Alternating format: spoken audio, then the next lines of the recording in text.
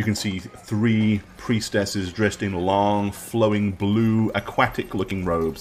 One of them, the robes are considerably darker and a little bit more regal than the other 2. Probably some kind of... In fact, you clerics know this would be the sign of... These colors are rank, basically. Initiates tend to wear brown. Not white, ironically.